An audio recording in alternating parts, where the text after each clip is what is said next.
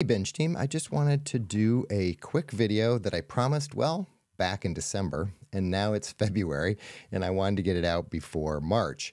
I did talk about this on the live stream earlier, but governments are spying on Apple and Google users through push notifications, says a U.S. senator. Apps of all kinds relay on push notifications to alert smartphone users to incoming messages, breaking news, and other updates.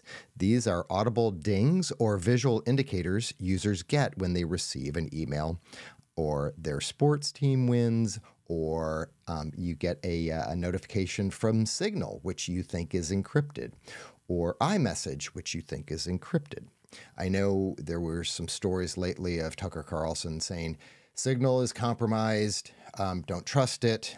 And it might be. I don't think it is, but I'll show you what I think he had misconfigured that would allow anybody to see his messages. So if you look at the Wyden letter, it says, "Dear Attorney General, I write to urge the Department of Justice to permit Apple and Google to inform their customers and the general public about demands for smartphone app notification records." Basically, you can read through this if you'd like, but it is trying to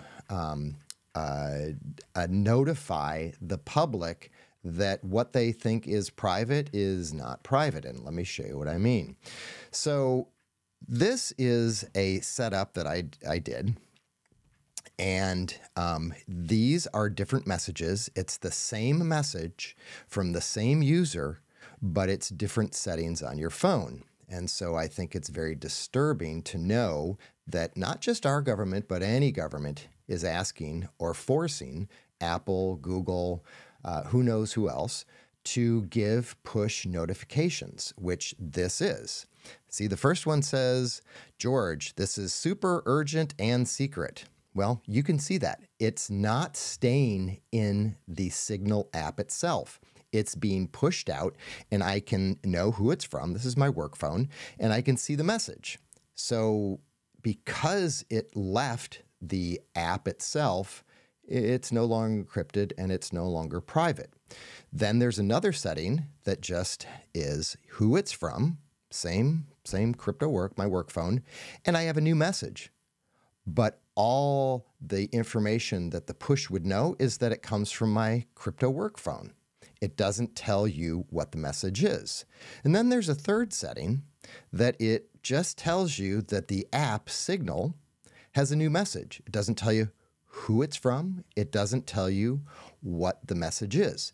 You can determine to what level you want to lock this down. And I'm not just talking about Signal. I'm talking about all your push notifications, your alarm system, WhatsApp if you use that, Telegram if you use that. So all of these settings would have to be changed individually. Yeah, it's a lot of work to be private, but these are the different things that are pushed out to you, and how much information do you want to have leaked from Signal. Now, I've been doing this since mid-December, and it's not as easy to understand what just came in on your phone, especially if you have it locked down like Signal, new message. I am kind of middle of the road. I want to know who it's from, because if it's from Jay, I want to get back to him. I want to see what's going on. If it's someone just asking a random question, then I may not. It's been busy.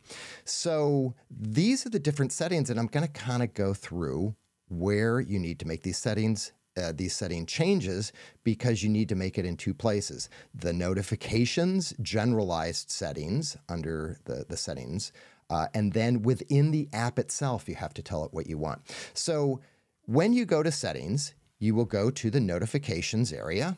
You will get to this set of notifications. You can have it count, you can have it stack, you can have it list. You can have a scheduled summary. I have that turned off. Show previews, I have on as always. I can turn that off. And for sure, when I'm doing screen sharing, I want all notifications off, because I don't want to be in the middle of working with a client or something up on the TV and have that displayed. Announce notifications. These are all settings that you can do on your own. You can play with and see how it works. And then, I turned my show previews only when it's unlocked. I don't want something coming to my phone. It's just lying on the table and anybody can see that. It goes back to, I have who it was sent from. In fact, when Jay texts me and my son is looking at my phone, he's like, hey, Jay wants you. And so he knows people in my life. But if it's a client and it's some, personal information, private information, I don't want everybody to know. So when you have it unlocked, you can show the previews. Now, this is just the generalized setting. What you need to do is then go into the apps. And you can see my first app here is alarm.com.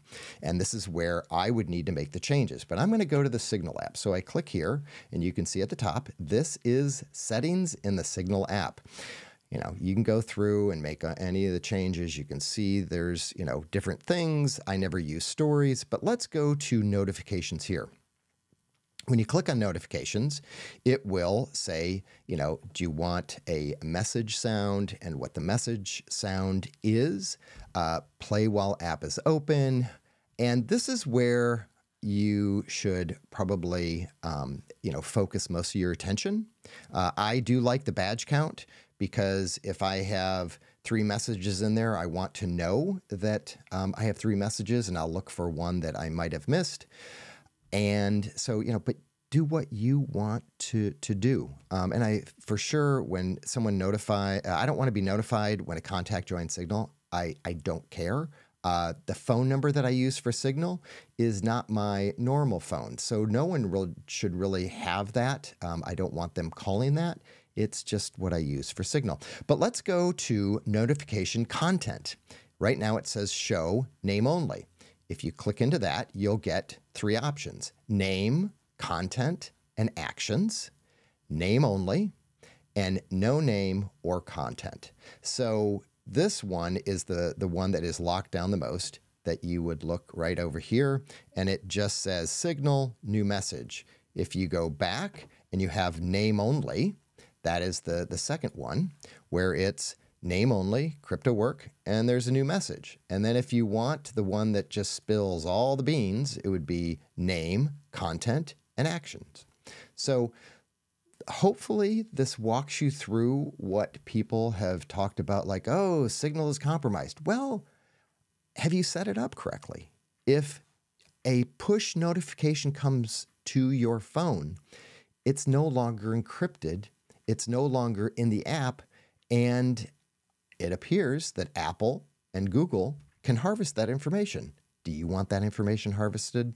That's all up to you, and I hope this video helped. Thanks a lot, everybody. Have a great day.